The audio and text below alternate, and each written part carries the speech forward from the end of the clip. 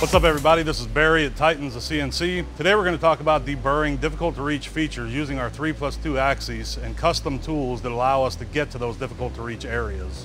Deburring parts is very important to the overall quality of the part. Sharp edges can cause buildup with coatings. It can cut the machinist who's working with the part. See this part here, we have difficulty getting to these holes because the part's right up against the fixture. So we can't use a standard chamfer mill or something like that to get to these holes. Also, we have the inside of the hole that needs to be deburred. And even using a deburr knife is pretty difficult to get to those areas. If a person is doing this by hand, you're likely to get scratches on the face of the part if you slip. You're likely to get a choppy finish, and that's undesirable for the quality of a machine part. What we want is a part that's completely deburred, where every edge isn't sharp anymore. We have an awesome grinding department here, and they're able to make us a custom tool. So I'm going to talk to Scott and ask him if he can make us a nice lollipop cutter that'll really get the job done. We did some peel grinding on a solid carbide blank, and we preformed a spherical or lollipop end mill. So part of being a profitable and efficient machine shop is making sure that you eliminate all of the handwork possible.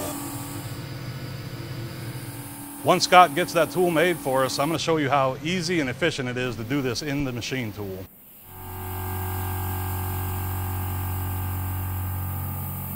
The tool is going to be a 4-flute Lollipop End Mill, and it's going to allow us to get this job done fast, efficient, and clean.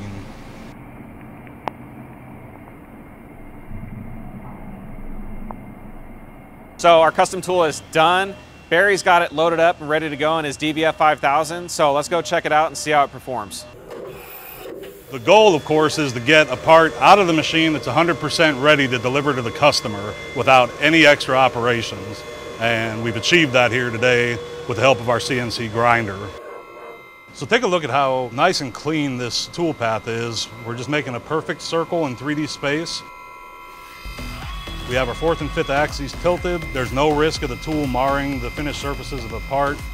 And look how fast that's getting done. And we're not just saving time, we're also saving our fingers. I can't count the number of times where I've cut my hands on a sharp part.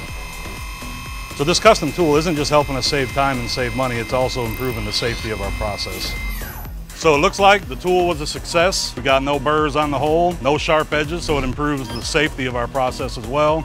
I'm not gonna cut my fingers when I go to lift this out of the fixture. Deburring parts, making money. So we hope you enjoyed the video. Please like and subscribe. Stay tuned, we'll see you again next time.